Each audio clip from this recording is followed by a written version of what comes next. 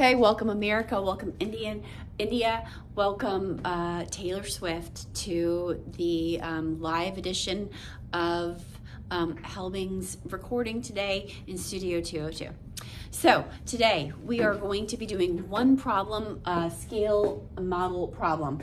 I used to teach this back when I taught 7th grade many years ago, and I don't know if they teach it in middle school anymore, but it's proportions. And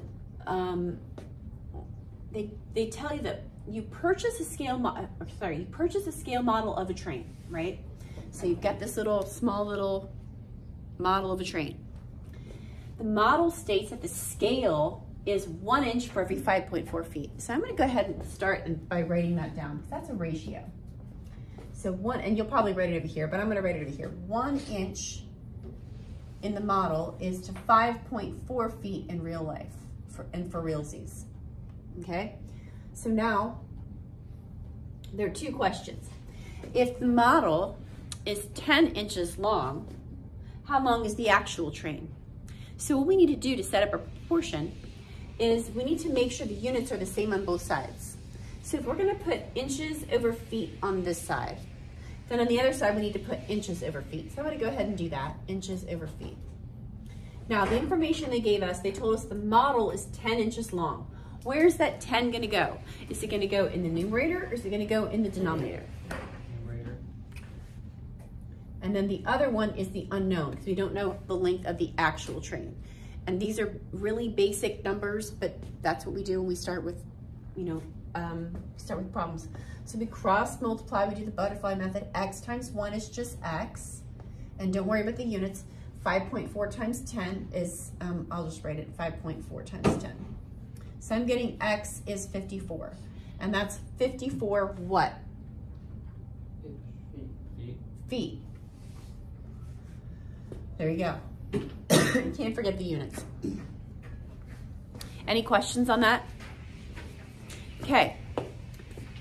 Next problem. The actual, if the actual height of the train is 13.5 feet. Well, let's go ahead and use the same ratio. We've got the same scale, we've got the same model. So 1 inch for every 5.4 feet, inches, feet. The actual height of the train is 13.5 feet, so 13.5 feet. Is everybody okay with putting the 13.5 in the denominator?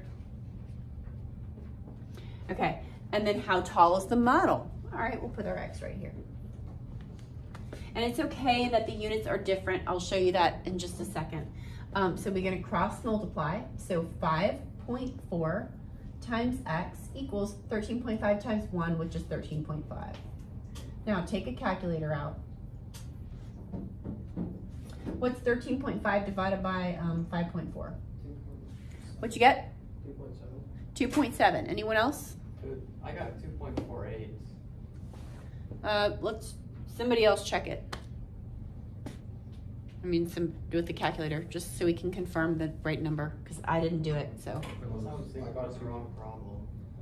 13.5 divided by 5.4. 2.5 is 2.5. 2.5. 2.5. Okay, 2.5 what? What's the unit? Inches. Inches. Okay, well, 2.5 is 2.481 simplified.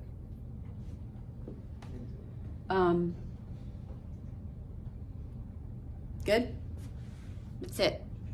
Now, the only thing I want to say is that sometimes people get confused with these types of problems. You don't need to change the units. You know how, notice there's inches over feet. You don't need to change the feet to inches. The reason that people get confused by that is because, and can I erase this? Is anyone still writing this down? Okay, let me know when you're finished so I can take you to a previous slide. The slide we did last class, where we had just a ratio, not a proportion, and we had to make the units the same. And I want to go back to that slide just so you could see the difference. This is a proportion. As long as you are consistent with the units, if you put inches over feet here, and you put inches over feet here, we are good. We can cross multiply and we can solve.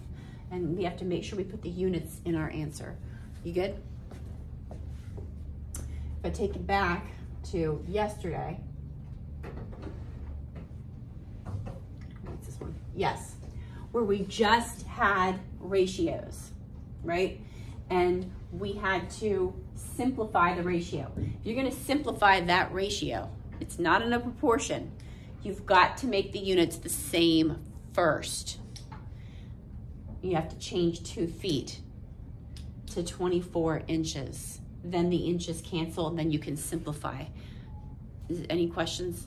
That's really the only question students usually have pertaining to these proportions when there's different units in the numerator and the denominator. Okay, that's all. Peace out.